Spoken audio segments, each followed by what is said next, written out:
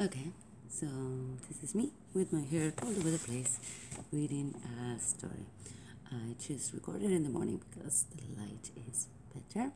I hope you can hear it. It's called The Geese and the Sun. It goes. Long ago, in the Lake Manasa in the Himalayas, there lived a flock of geese.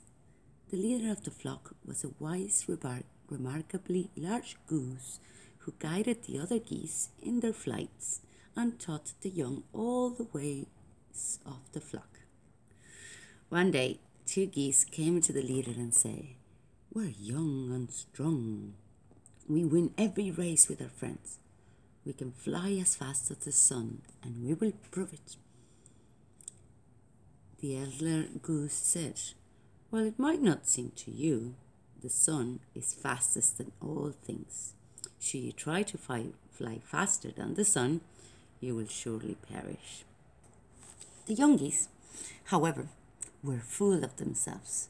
They nodded to the leader, but off they went to plan their great adventure. The next day they flew off to defeat the sun. They rose higher and higher in the sky. One of their mothers, who had heard of their plans, flew to their leader. "Dear sir, my son and another have gone to race with the sun. They are determined to win, but I fear for their safety." "You should well fear such foolishness," said the leader. "I will see if there's anything I can do." With strong sweep of his wings, he climbed into the air with great speed and soon overtook the young geese. One was about to collapse from his exertions. He fell from the sky, but the elder goose flew under him and caught him with his soft wings. He took him to the lake's edge and returned from the second goose. But the second young goose was stronger than the first, and when the elder goose came up beside him, he cried out, "I can do it. I can defeat the sun." At that moment, he too fainted and fell from the sky.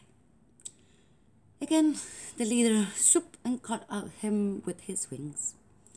He brought him to the lake and laid him gently on the ground beside his friend.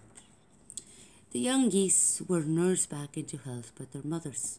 When they were feeling better, they went to the elder goose. "You saved our lives," said the humble young geese. "We are forever in your debt." "You may repay your debt," said the elder, "by following common sense when you hear it." And that was the sun, the goose, and the sun. Or the geese and the sun. The geese and the sun.